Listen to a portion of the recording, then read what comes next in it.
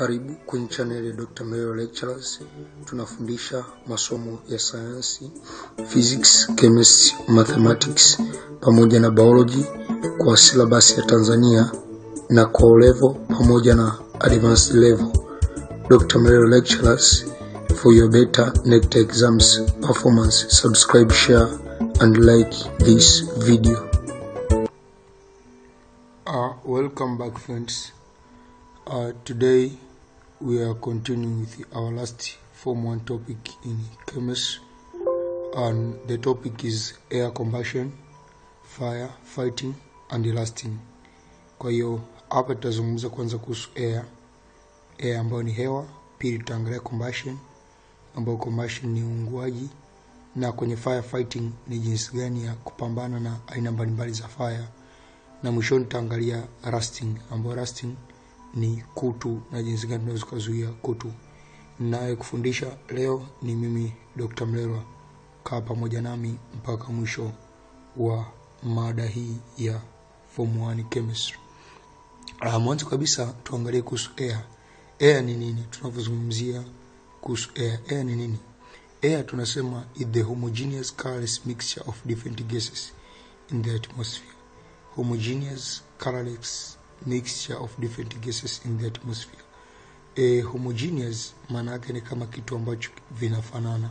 Homo means the same. So hii air ni hewa ambayo tunavuta. Sasa kwa sisi human being tunavuta mixture of gases, of different gases. However, we are using only oxygen. Kwa katika mixture gases tunayovuta tunatumia only oxygen. Other gases such as nitrogen na carbon dioxide hatuwezi tukazitumia kwa ajili ya respiration. So air simply ni mchanganyiko wa gas mbalimbali. Ni mchanganyiko wa gas mbalimbali kwenye atmosphere, yani kwenye anga.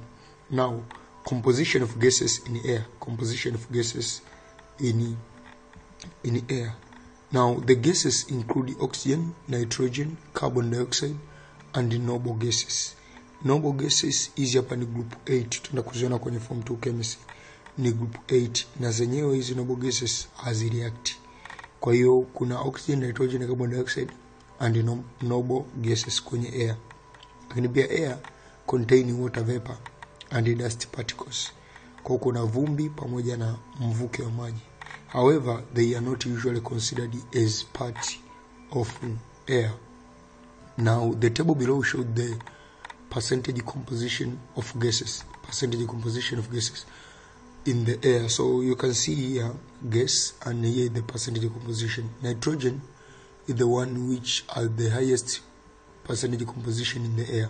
Kwa nitrogen na asilimia 78, oxygen na asilimia 21, noble gas zina asilimia 0.94, carbon dioxide 0.03 na water vapor ni 0 hadi 4. Kwa ukiangalia carbon dioxide ndio ambayo ina percentage ndogo zaidi kwenye atmosphere. Carbon dioxide na percentage ndogo zaidi kwenye atmosphere, ikifuatiwa na noble gas toka hapo water vapor, oxygen, na yenye percentage kubwa ni nitrogen. Now note and be here, the percentage composition of water vapor is generally caused by: moja ni weather na mbili ni geographical location. Yani yategemea na hapo maeneo ulipo. Ndio maana maeneo mengine unakuta kama milimani, ukiangalia vijuu unakuta kama kuna mvuke hivi. Yani na maanisha kuna ukungu ile maana yake ni tayari water vapor imekuwa kwenye percentage kubwa. Kwa ukungu maana yake ni water vapor imekuwa kwenye percentage kubwa.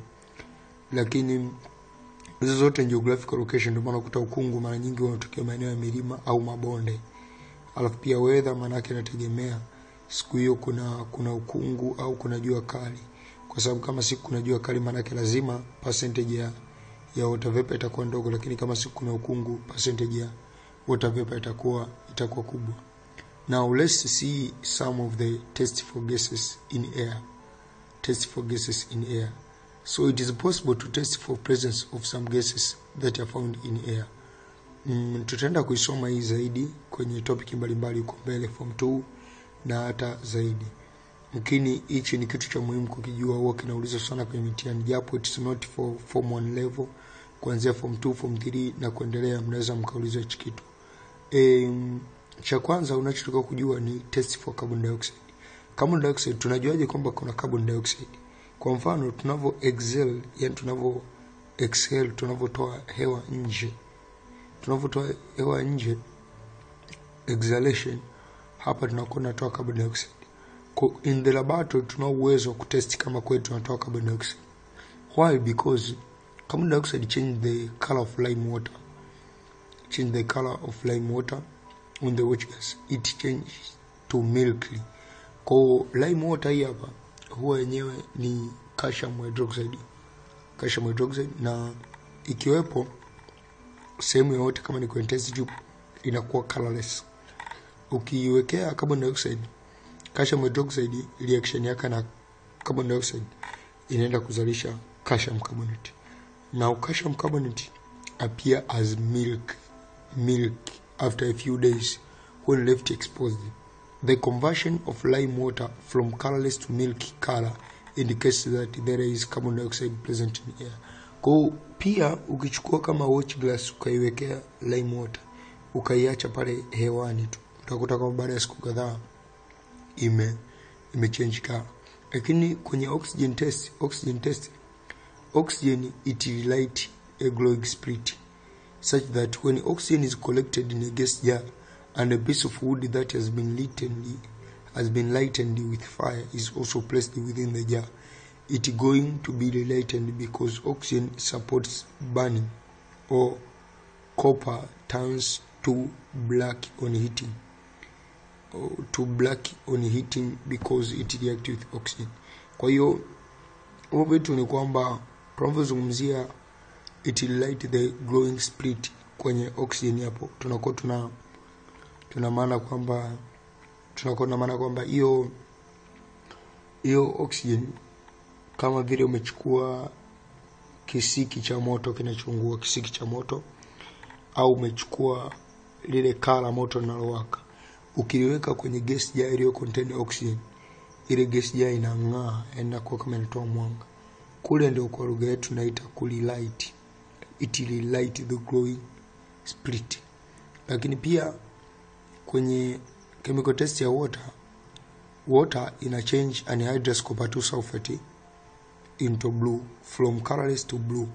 Tutaenda kuziona hizi chemical test pia kwenye form 2 chemistry, lakini ambacho inafanya water ni ina change from colorless to blue. Kwa hiyo manake ukichukua copper 2 sulfate ukaweka kwenye watch gas na ukaiacha ndani ya siku kadhaa, utakuta baada ya hizo siku imekuwa imechange color kwenda kwenye blue.